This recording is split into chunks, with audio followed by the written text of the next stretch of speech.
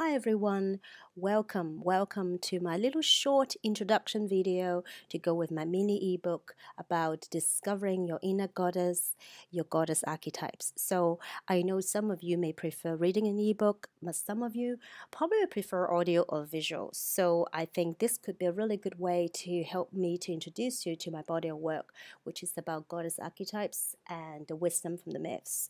So let's get started. Some of you may know that I've been talking about goddess myths and archetypes for a while.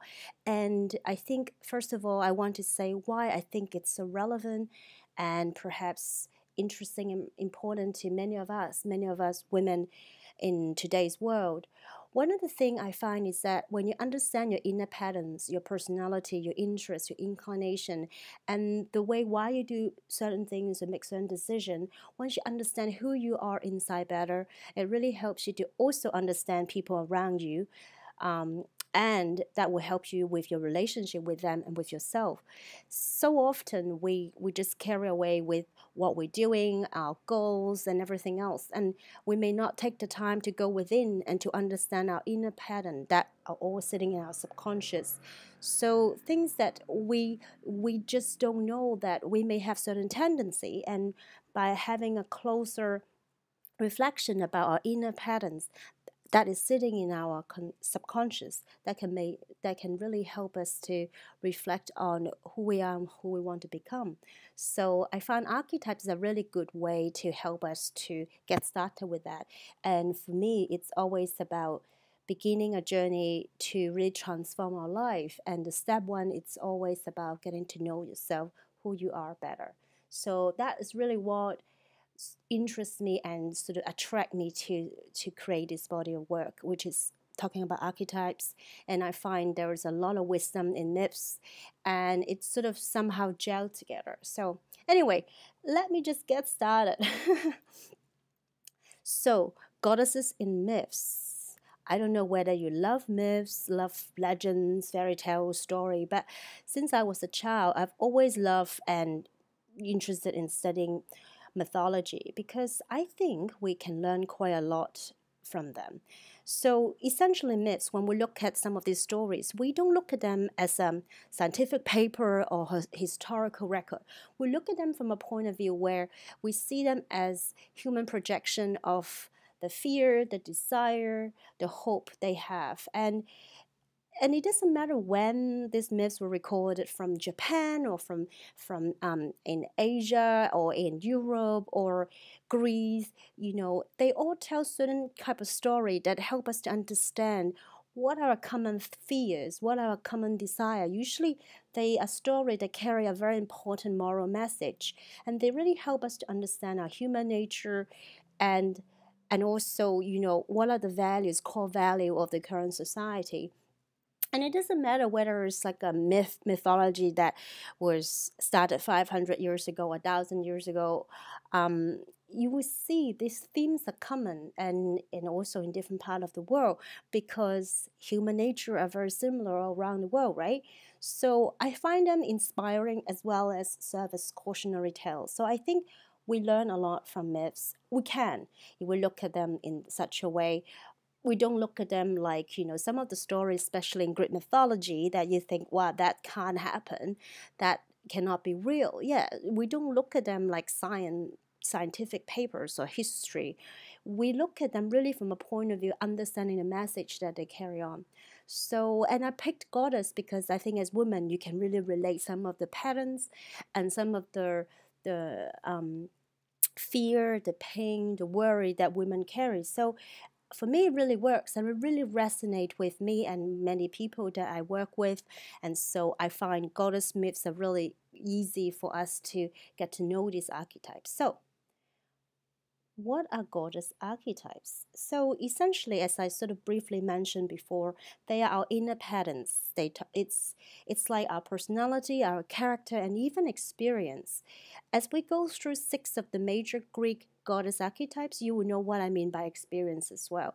And they are universal. They are in our collective subconscious. So if I talk about Athena as a symbol, like she's the goddess of wisdom, as a symbol of someone who's really wise, who's really rational, who's really smart, we can really relate, and we can understand that if I talk about Athena, it doesn't matter where you are Chinese or you come from Latin America, you have an understanding of what I mean by Athena, because it really describes a certain characteristics of a type of woman.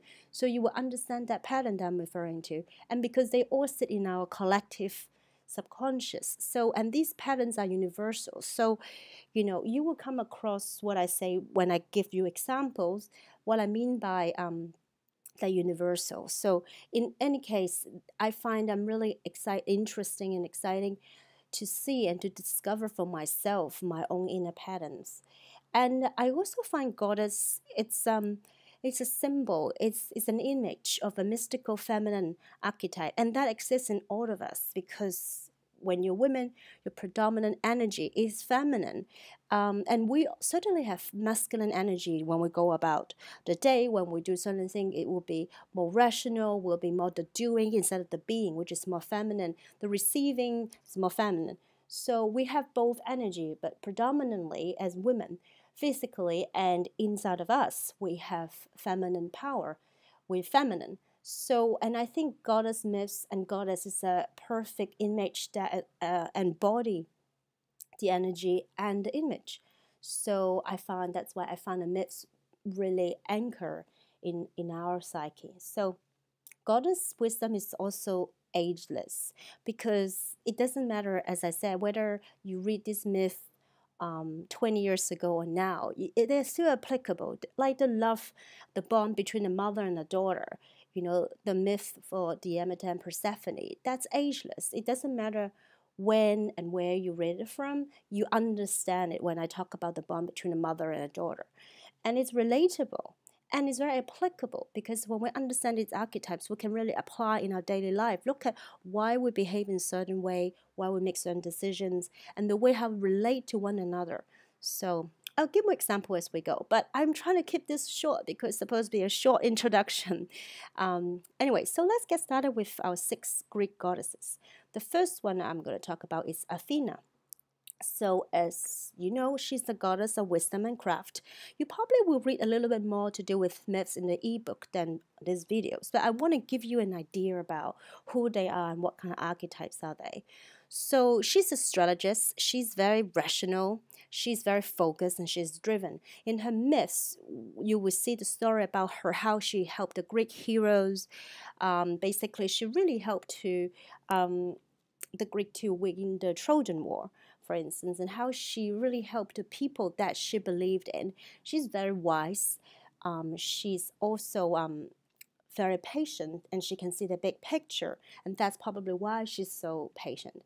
Anyway, so that's her character. Being Athena, meaning it's a woman who tend to be, we can say, career-driven or goals-driven. She can be someone working in academia or corporate or government. It doesn't matter. Whatever her interest is, she's going to learn and she's going to excel in it. So she's a go-getter.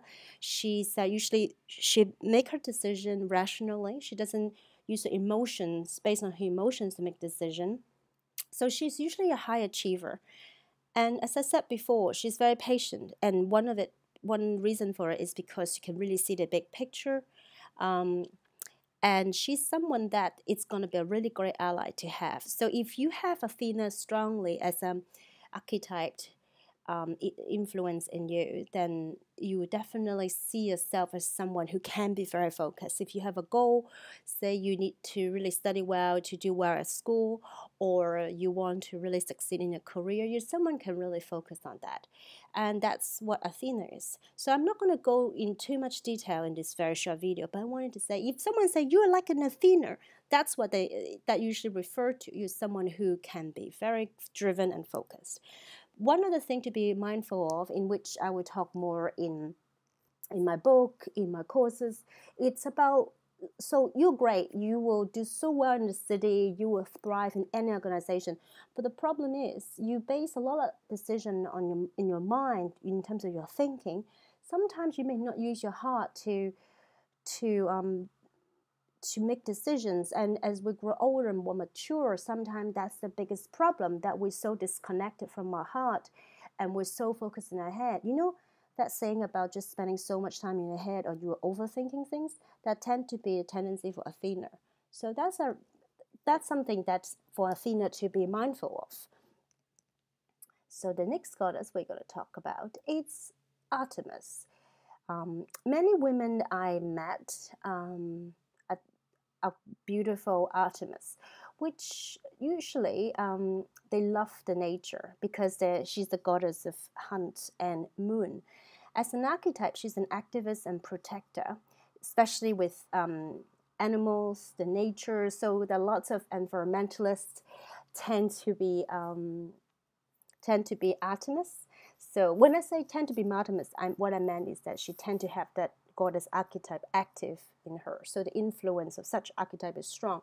So you will see her close connection with nature. She loved to be outdoor. And as a protector, often she felt a strong call to, say, helping women, helping the weak, children, elderly, people who couldn't defend themselves. She had a very strong inclination to be a protector, as well as being an activist. She also is a goal-getter, but quite differently than Athena. And again, she can focus if she finds something that she's very passionate about. You see a lot of women who maybe even taking up big, strong position in government, in politics, or even business. They can be a hybrid between an Athena and Artemis. So that takes a little bit more explaining, and I actually shouldn't get into too much details right now. But what I want to say is Artemis is usually that side of the women who really have a strong calling for justice, for fairness, to do good for the world. And that's really definitely a big part of Artemis. As for Athena, that will be someone who's really good navigating the world, the institutions, so that she can actually get into position, be able to do something about your cause.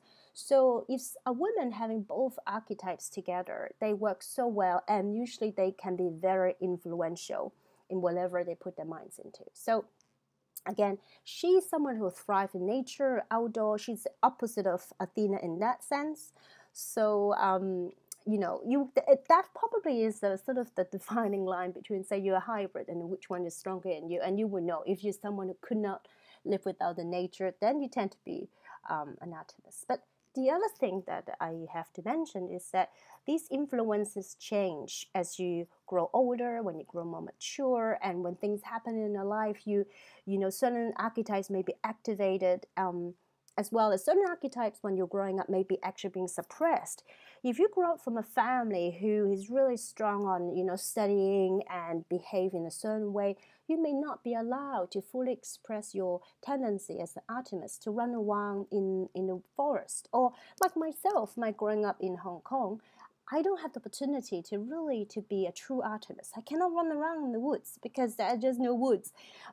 So what I'm trying to say is that some of these tendencies may not be fully developed until you get a chance, or when you allow yourself to be. So there's also social conditioning being placed in that. But you know, when we talk about these topics, you would know if that is something ring true within you, because you remember when you were a child, maybe that's something you're really craving for.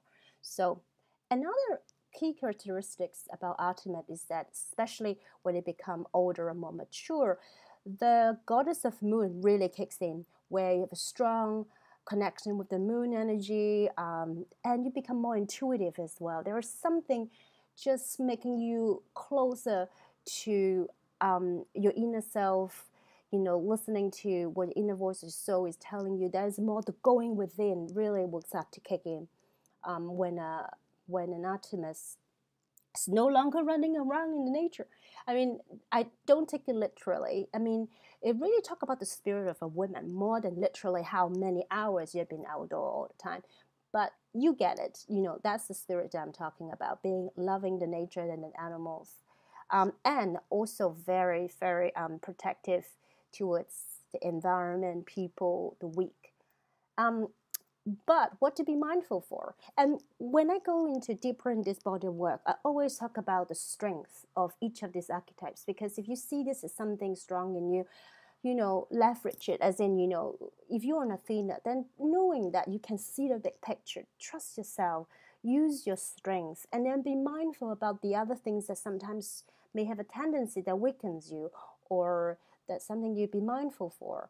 So, for example, in an Artemis, she can be very competitive and maybe even considering stubborn and uncompromising because she's so passionate about her cause. So that's something to be mindful for. It's not good, bad, right, and wrong. That is something that we can, be pay attention so that we understand ourselves better as well as the way how we relate to others. This is all about. It's about the relationship with yourself and others. So next we come to Demeter, which is the goddess of grain and harvest. Her archetype is basically the mother and the nurturer. She's the mother of Persephone, which is a very, very well-known myth about a mother and daughter bond. Or in this story, in this myth, which I think I've gone into a bit of detail in my ebook, and definitely more in detail, many layers in my book, Goddess with Many Faces, coming out.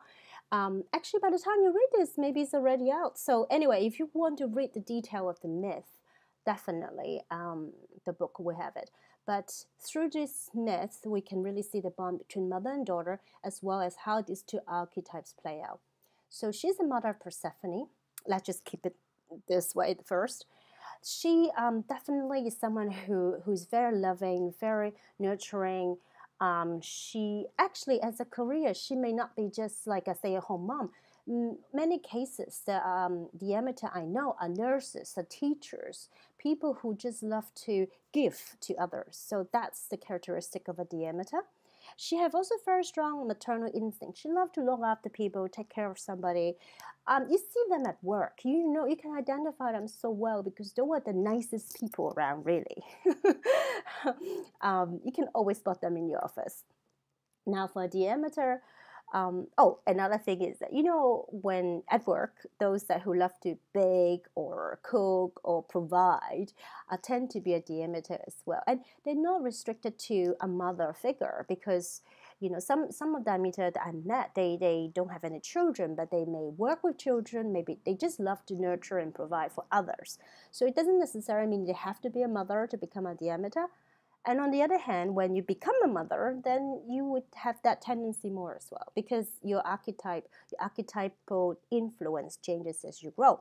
Like for myself, when I first started this body of work, I have created a quiz, like a self-assessment. So give yourself a picture and profile in which you are invited to do that yourself as well. So when I was doing that quiz, I had very low score on Demeter. And that I started this body of work before I have my baby.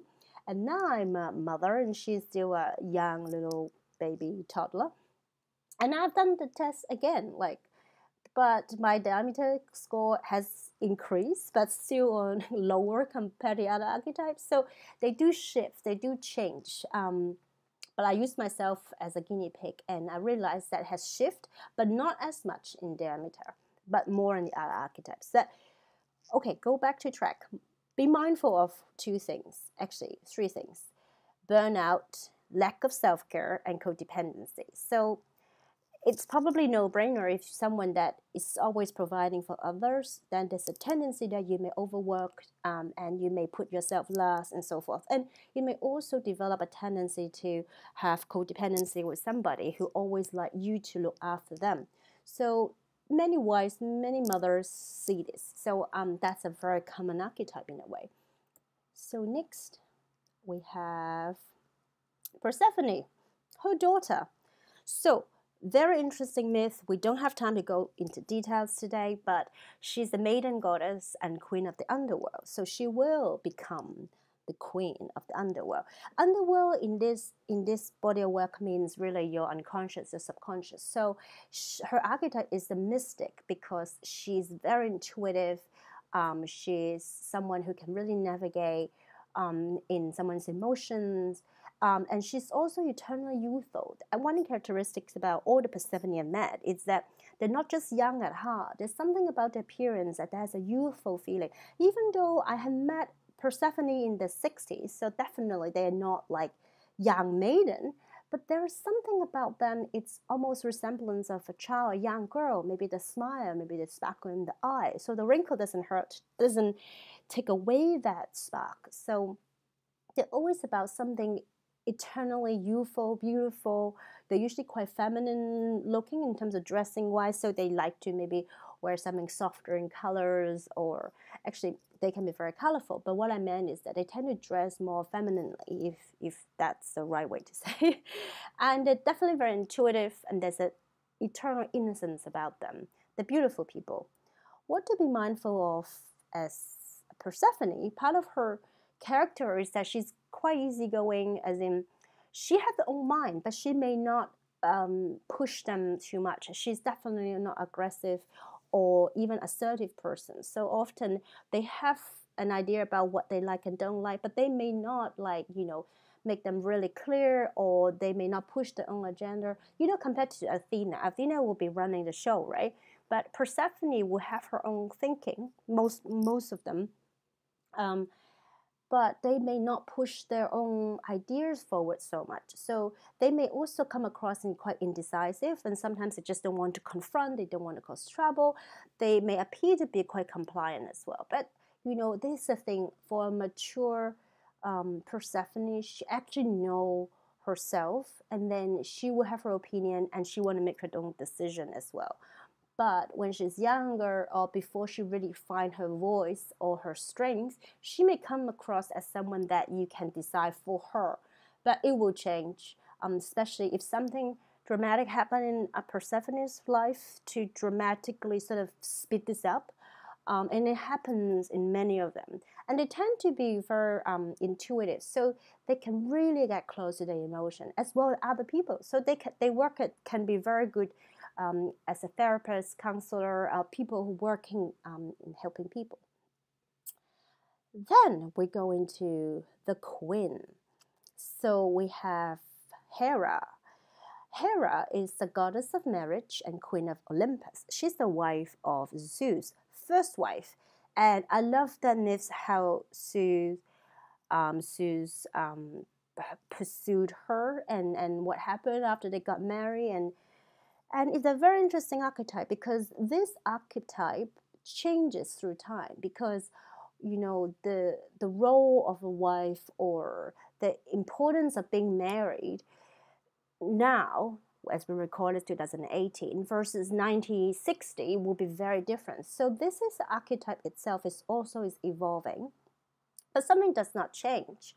For instance, she's always very loyal, she's queenly, there's a certain aura about her, she's very regal. She's often someone who is very confident and very conscious, and she looks beautiful, she's always well put together, and she's that great woman standing behind a great man often.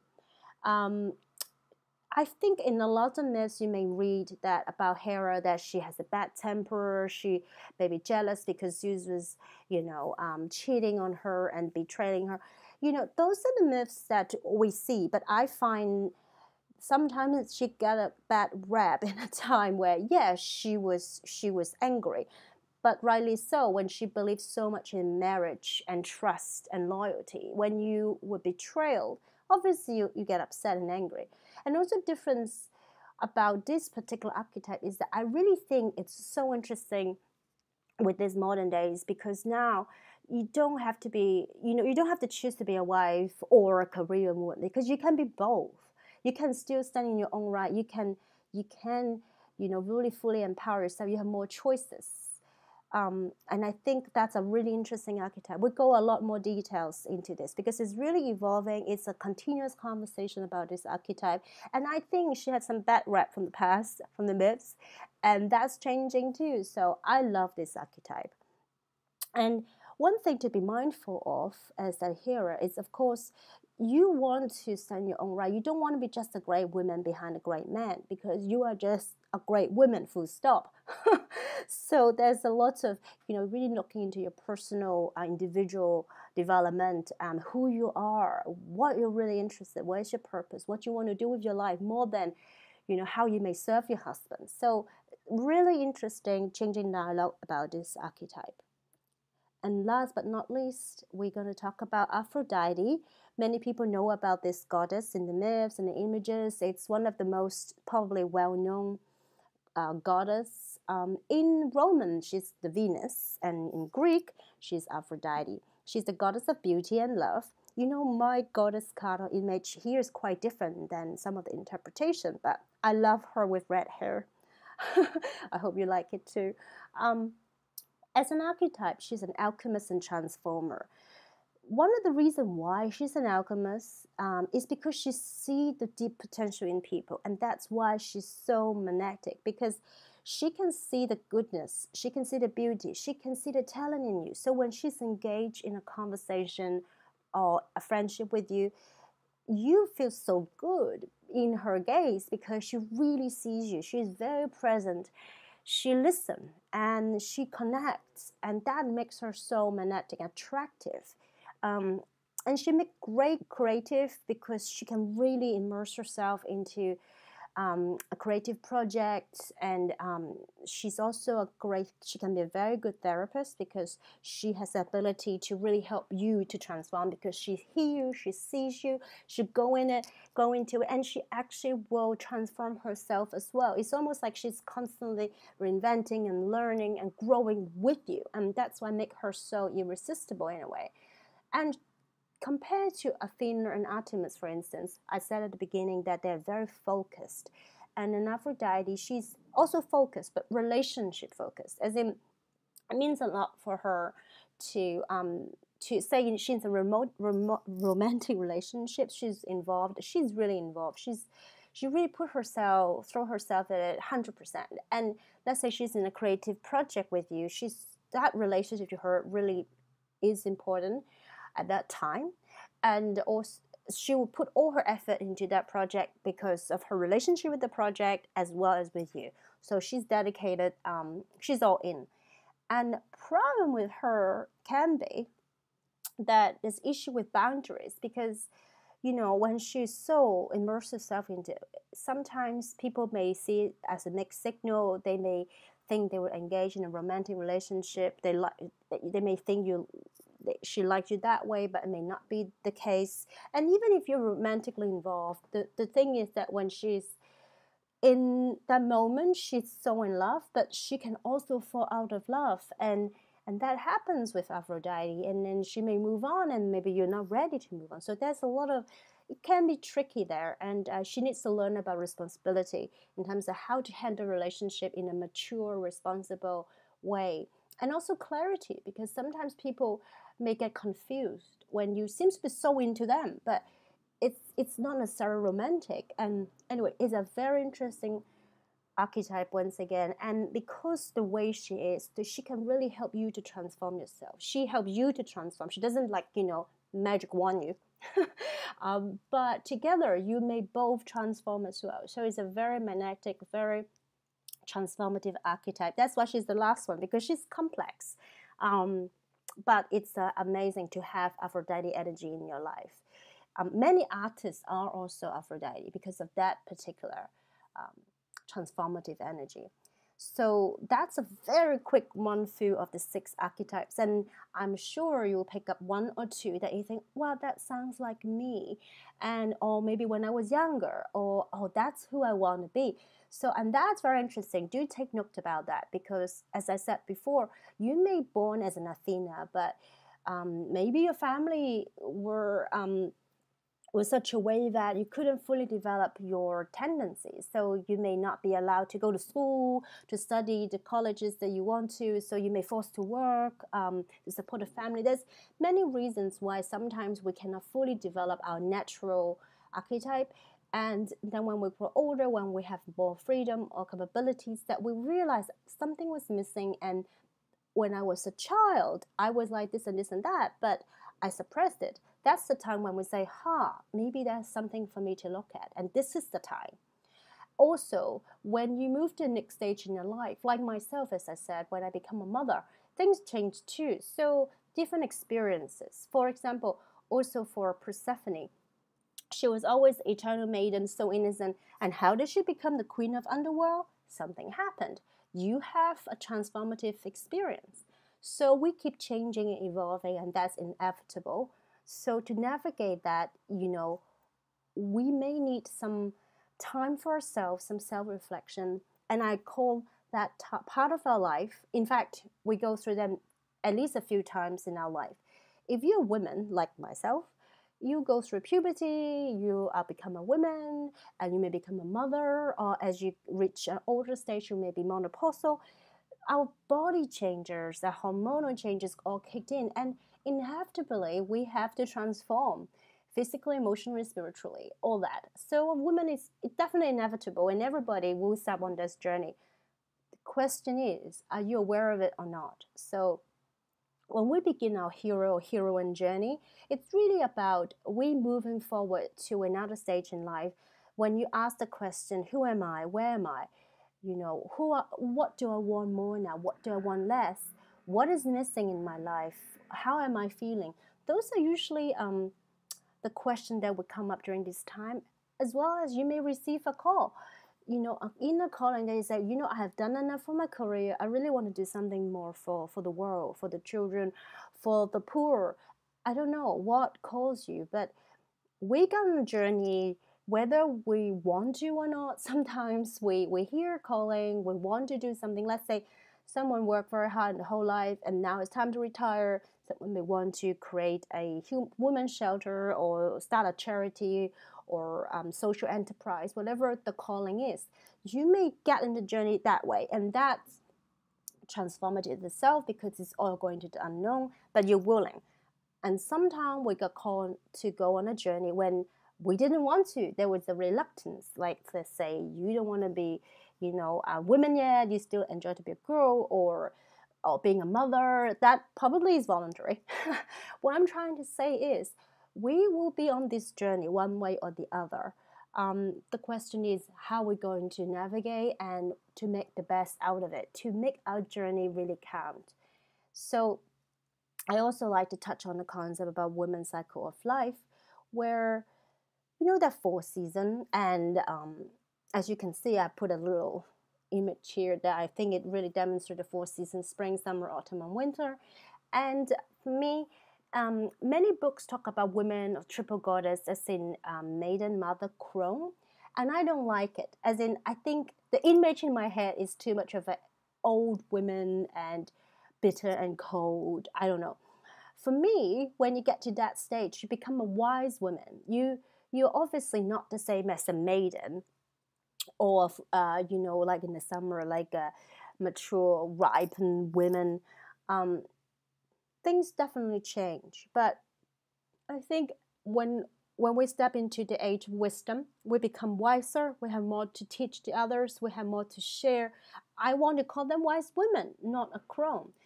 And another thing I noticed is that now, let's say the 50 is the new 30 or 40, 60 is the new 40. Women have more energy and opportunities, and I don't see the women only have three stages. I see four, because I see a lot of women when they reach the menopausal era, which I call the golden years. It's autumn, the color matches. And I think often they become, say, the CEO of a company, or they may run their own business, they may create something new. And even if not none of those things, they may become like someone that it's going to be the leader of the family, or she's going to be someone who knows things because she have gone through different life experiences. She's no longer a young girl, not even a young woman. She's a bit older, but she still has lots of energy. So we should not box them into the crone era. So I want a full season for us. So that's what I've created. And once again, in my programs, in my book, I talk a lot more about that. But I hope that makes sense, because these stages also help us to think about our heroine journey, because we inevitably go into one, changing from a young girl to a woman, or when we get married, or when we have babies, or when we get really serious with our career, or when we become a manager, or when we have more responsibility. We change inevitably through life. So, and I think that the wheels of our life sort of throw us into a transformative journey. I mean, you're going to grow regardless. So one way is that you look at it consciously, and you learn through joy, and there may be pain and tears, but you also learn through it, become more conscious and appreciative and grateful towards whatever you can see as silver lining in your journey, and appreciate whatever they throw into your life. Um, or you can just go through it without being conscious, being without thinking that I'm on this journey. So maybe that's why sometimes it's challenging, because we're in a belly of the whale. It's part of the heroine journey where you don't know how you can get out of this sort of tough period, the dark nights of the soul. But if you understand it's a journey, you know you're going to move up and move on. And that's a very short video, but I'm already, I think, running quite long. But what I want to say is that we go through this journey, but we may need some tools or help or things that can help us through. And I hope this understanding archetypes, understanding some of the wisdom from the myths will help you to see your situation and see your relationships differently. So that may help you. We already touched on how to grow beyond, to look at your life continuously as a transformative journey. You may ask this question. I guess I was a bit ahead of myself. But regardless, when you come through on a journey, you will ask these things like, what truly matters? What is my deepest desire? What's my life purpose? And if you're watching this video, reading my ebook, the chances are you want to know, you are looking at your life in a deep and meaningful way. And I hope this body of work will help you. So read the ebook, do the self-assessment, watch whatever videos I put on. I hope that will give you some insights or ideas. But you're also welcome to come to my website to look at more information. I have a lot more free resources, blogs and videos and all that stuff. I also got book coming up and courses as well. And obviously, I'm also a coach. So whatever way that you think I may help you, please contact me. But regardless, I hope you enjoy this very short introduction. I think it's not very short anymore, but I hope that gives you some ideas about goddess archetypes, how by knowing these archetypes may help you understand yourself and your relationships, and helping you perhaps make decisions based on understanding who you are, where you are, what you really want in life, or what really matters to your heart. So I hope this is something that you will find useful, and I really enjoy doing this for you, and thank you for watching or listening. So thank you, and I hope to see you soon.